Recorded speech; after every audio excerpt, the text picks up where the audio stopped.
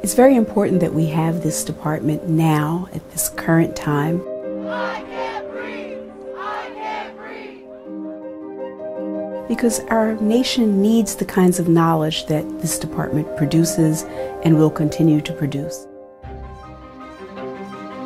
Columbia has a long-standing tradition of what we would call now African American studies or black studies, going back to the days of Franz Boas, but even in particular after 1968.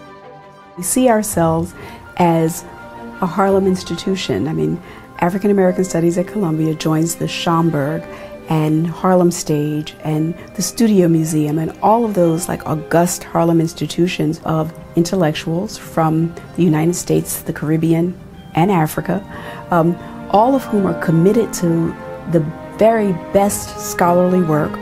We now join them as a full-fledged department at the university. I think it will be a hub for faculty who are working on a range of topics and disciplines, but I think it will also give undergraduate students, master's level students, and hopefully doctoral students also a hub and a home for future studies.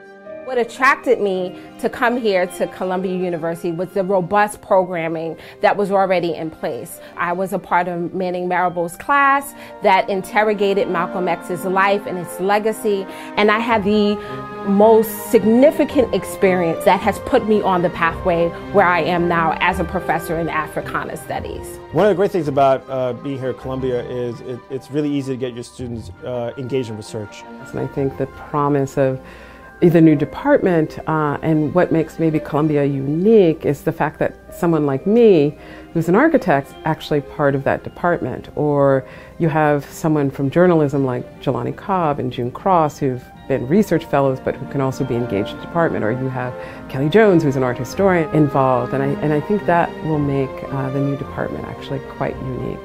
For example, many of us are interested in black feminist perspectives. Like, how do you make that a forefront in a mission statement and how you start to craft curriculum. Columbia is coming to this moment a bit later than other even peer institutions, but I think that's a good thing because it's going to allow us to kind of do things differently from a curricular standpoint, from an institutional standpoint, than perhaps that have been done before at other Ivy institutions or at public institutions. So we've got a deep and extraordinary bench of scholars, potential leaders of the department, but people who are very committed to teaching and to producing very exciting, innovative scholarship. It's a wonderful time to be at Columbia.